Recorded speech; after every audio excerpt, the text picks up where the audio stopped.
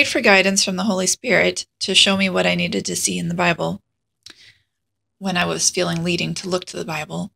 And I turned to Deuteronomy.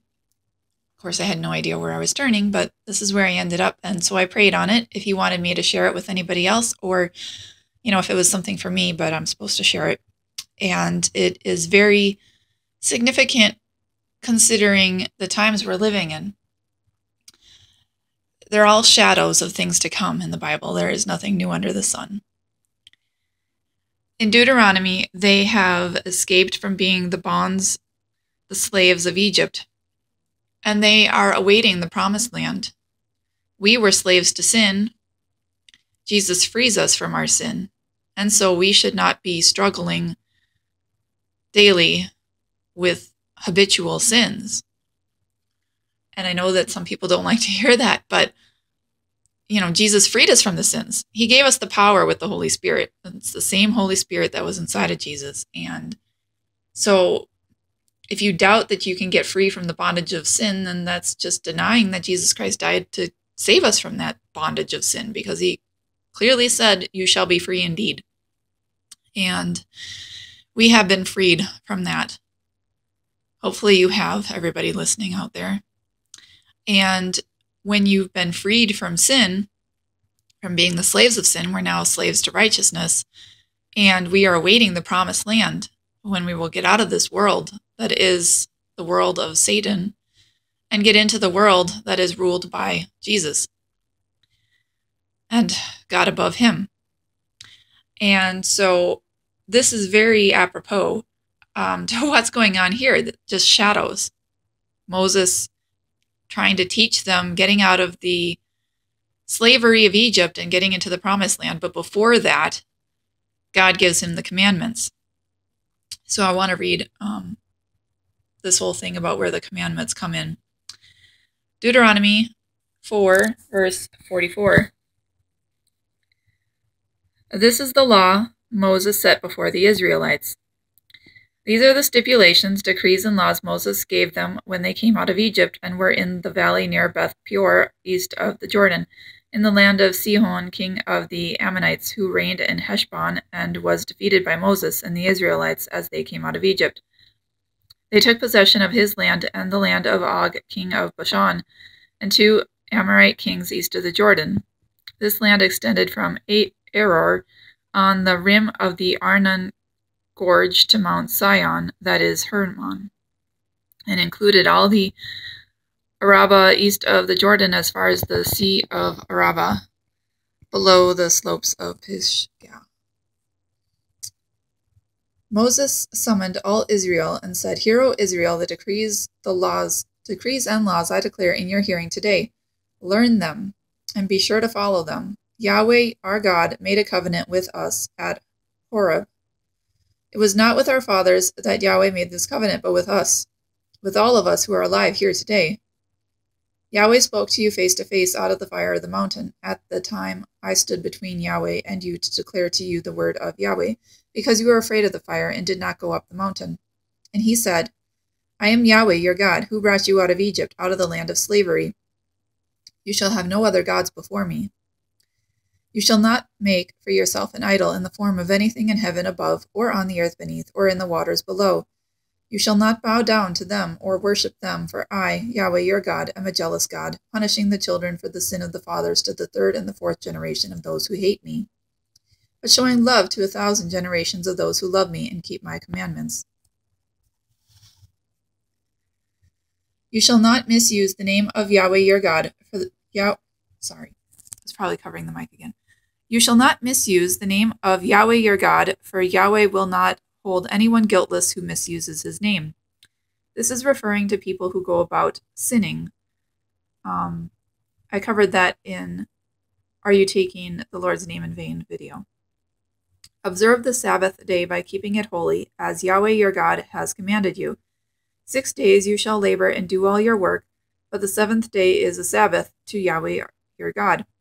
On it you shall not do any work, neither you nor your son or daughter, nor your manservant or maidservant, nor your ox, your donkey, or any of your animals, nor the alien within your gates, so that your manservant and maidservant may rest as you do. Remember that you were slaves in Egypt, and that Yahweh your God brought you out of there with a mighty hand and an outstretched arm. Therefore, Yahweh your God has commanded you to observe the Sabbath day.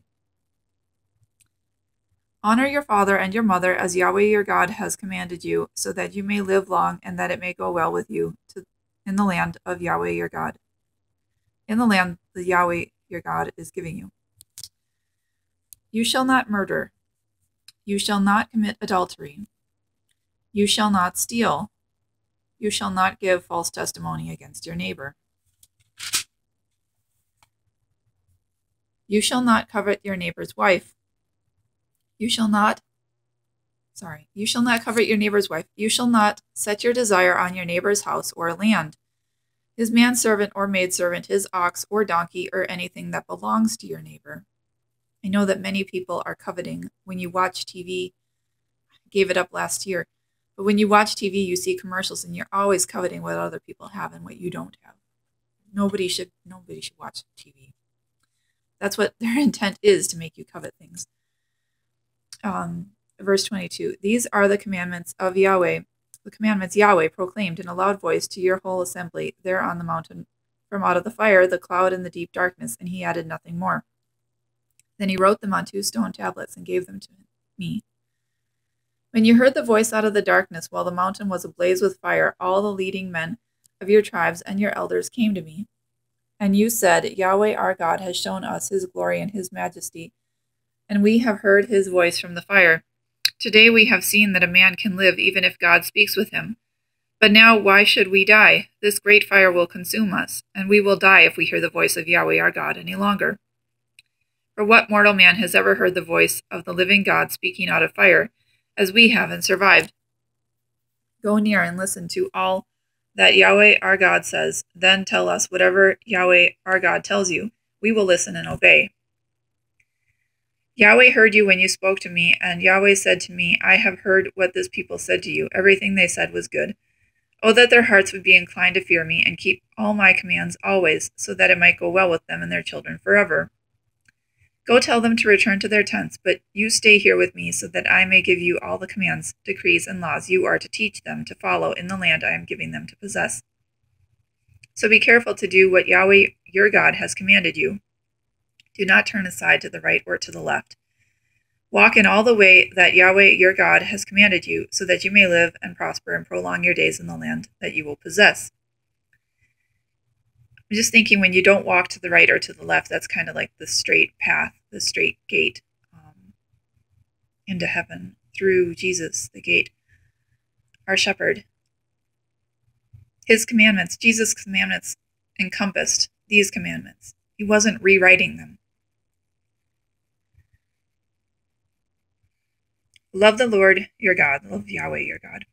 These are the commands, decrees, and laws of Yahweh your God, directed me to teach you to observe in the land that you are crossing the Jordan to possess, so that you, your children, and their children after them may fear Yahweh your God as long as you live, by keeping all his decrees and commands that I give you, and so that you may enjoy long life. Hear, O Israel, and be careful to obey, so that it may go well with you, that you may increase greatly in a land flowing with milk and honey, just as Yahweh, the God of your fathers, promised you. Hear, O Israel, Yahweh our God, Yahweh is one. Love Yahweh your God with all your heart and with all your soul and with all your strength. These commandments that I give you today are to be upon your hearts.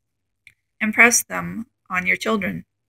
I might have been covering the mic again.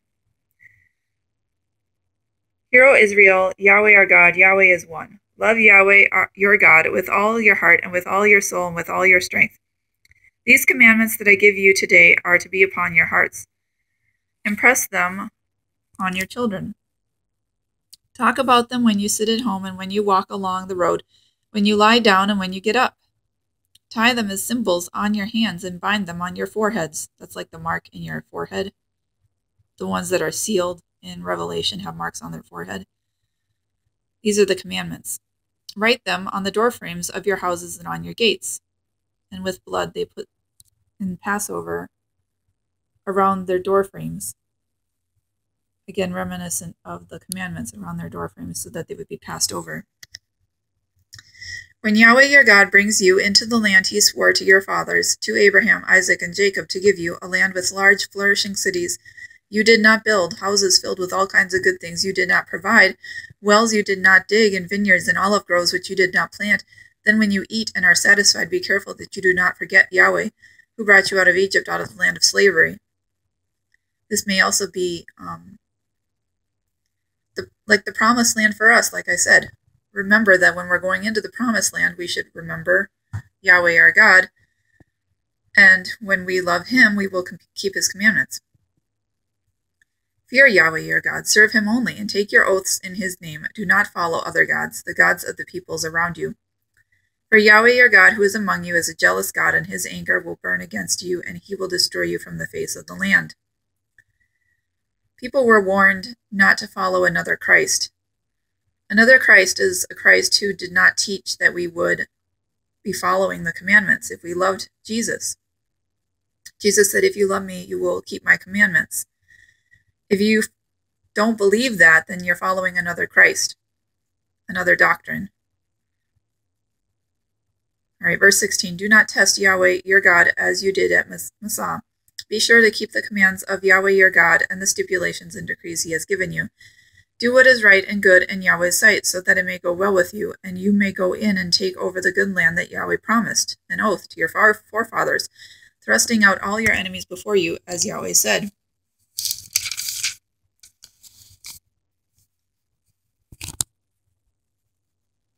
In the future, when your son asks you what is the meaning of the stipulations, decrees, and laws Yahweh your God has commanded you, tell him, we were slaves of Pharaoh in Egypt. But Yahweh brought us out of Egypt with a mighty hand. Before our eyes Yahweh set miraculous sights and wonders, great and terrible, upon Egypt and Pharaoh and his whole household. But he brought us out from there to bring us and give us the land that he promised an oath to our forefathers. Yahweh commanded us to obey all these decrees and to fear Yahweh our God, so that we might always prosper and be alive, as is the case today. And if we are careful to obey all the law before Yahweh our God, as he has commanded, that will be our righteousness. Jesus did not preach anything different. He preached that we were slaves to sin and that he would free us, and we are. He preached that if you loved him, you would keep his commandments, and his commandments came from Yahweh. He said that he spoke everything Yahweh told him to say. They're the same commandments. They were just boiled down to two main ones, and then one main one, which is to agape love everybody and lay our lives down and do God's will each day. This is what he has been pressing upon me as I've been doing these videos, and they all tie together. And then he will drive out the nations. I'm not going to get into this part, but when we are free and sent into the promised land, the kingdom, then later on, Jesus will come back and drive out all the other nations, and then Yahweh will be worshipped. Jesus quite plainly says that his God will be worshipped in Revelation over and over again. Revelation 3:12. This is Jesus speaking. Him who overcomes, I will make a pillar in the temple of my God. Never again will he leave it. I will write on him the name of my God, and the name of the city of my God, the New Jerusalem, which is coming down out of heaven from my God. And I will also write on him my new name. He who has an ear, let him hear what the Spirit says to the churches. If you're wondering if people will be keeping the commandments, it's in Revelation 14. Let's see. Verse 12. This calls for patient endurance on the... Sorry, I was covering the mic again. Revelation 14:12. This calls for patient endurance on the part of the saints who obey God's commandments and remain faithful to Jesus. So yes, we are to obey God's commandments because we love him. If you love him, you will keep his commandments. All of this feels like it's coming together with everything that he's been showing me over and over and over again. Yahweh our God, Yahweh is one. We are to love him with all of our heart and soul and keep his commandments because we love him, and lay down our life that agape love, sacrifice our life and be a sweet savor to him. Do his will each day. I hope you enjoyed this. Have a blessed day.